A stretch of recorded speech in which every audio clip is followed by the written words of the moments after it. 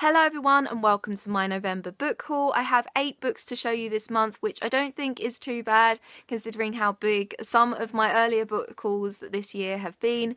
I'm not actively not buying books, I just don't really feel the urge to buy books at the moment, which is a really good thing because obviously I'm trying to save money for Christmas at the moment. I'm also going away in December, so I need to save money for that.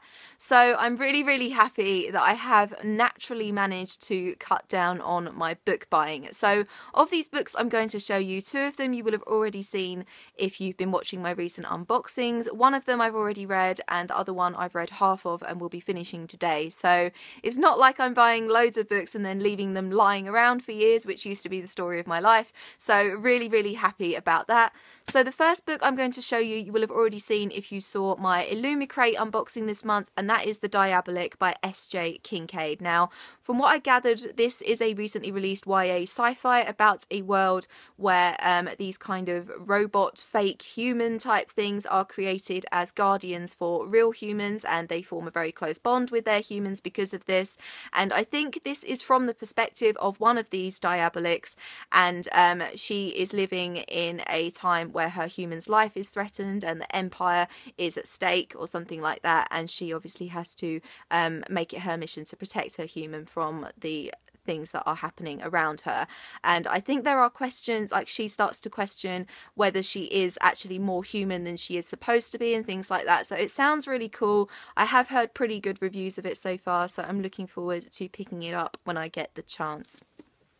Another book you will have already seen if you saw my recent Nerdy Bookworm box unboxing, and that is Moonchosen by PC Cast. I cannot get over the gorgeousness of this very shiny iridescent cover. From what I gathered of this is a YA fantasy adventure featuring werewolves, I think, and that's pretty much all I know. I haven't read any of PC Cast's vampire series, but I do have a lot of those books, but I haven't read any of them, so I'm going into this with no expectations at all. I hadn't even heard of this book before I unboxed it, and I don't really want to. I want to go into this reasonably blind to see what I think of it. So yeah. A book that I was sent very kindly from the publishers, Transworld Books, this month. I did request this book, so it wasn't a complete surprise when it showed up, but I was really excited to be accepted for a copy of it, and that is The Fate of the Tearling by Erica Johansson. This is the 3rd and final instalment in the Tearling trilogy.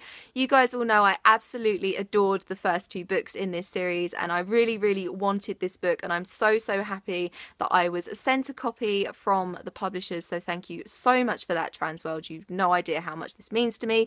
I haven't read it yet, but I will be reading it in early December, so I will let you guys know what I think of the ending of this awesome trilogy. I have mixed feelings about finishing it because I really don't want it to end, but at the same time I really want to know what happens in the end.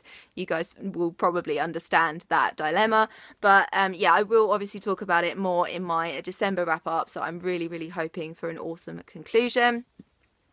I got 2 books from Amazon this month because they had price drops. They were on my wish list and they had price drops, so I thought I would just get them.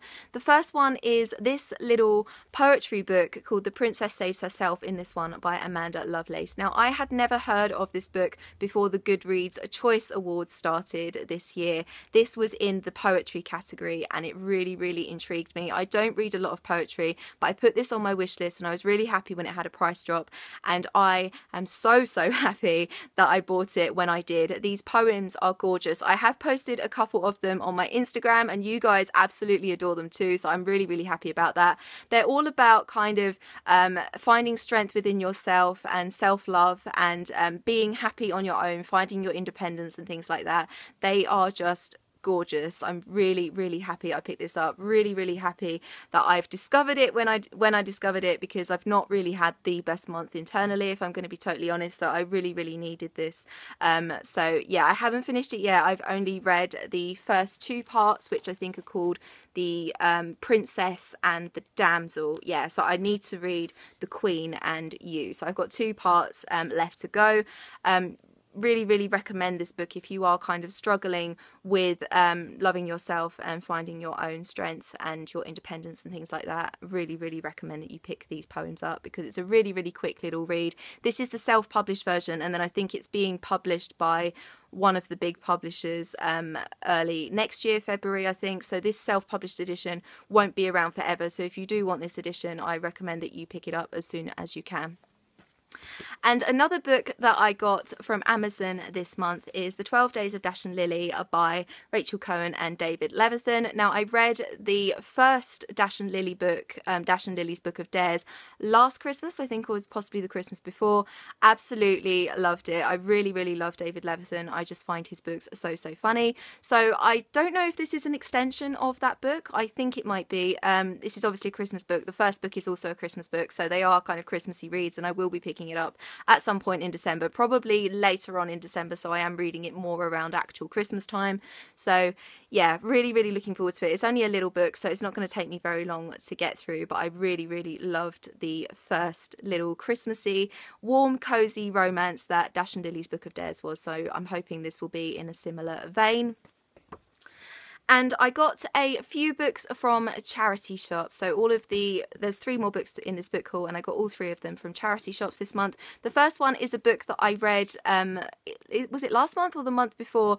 Absolutely loved it. It's one of my favourite books of all time, but I read it on my Kindle, so I kind of thought I need a physical edition of it. So I was really, really excited when I saw a awesome condition one for cheap, and that was Vicious by B.E. Schwab.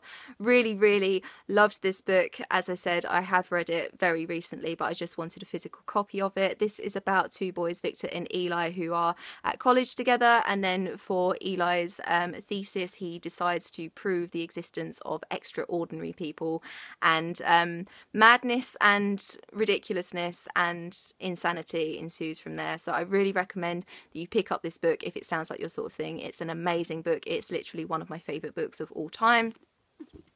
Another book that I've heard amazing things about, and I saw it in a charity shop for cheap, and because of upcoming events in my life, I thought, okay, I will just get it now, and that is A Burial Rites by Hannah Ken. I do often see it in charity shops, but I've never really kind of thought to pick it up.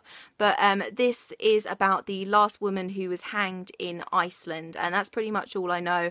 I'm actually going to Iceland in a couple of weeks for the first time. It's a country I've always wanted to visit, and I'm so excited, so I thought this is maybe appropriate for now, so I'm going to give it a read. I don't know if I will read it before I go to Iceland or while I'm in Iceland. I may do, I'm not entirely sure, but it just kind of felt like appropriate to obviously upcoming events in my life, so I thought I would just pick it up. Lovely, lovely edition. It's got the spray painted black edges, and I've heard really, really good things about it. I know a lot of people have really raved about it.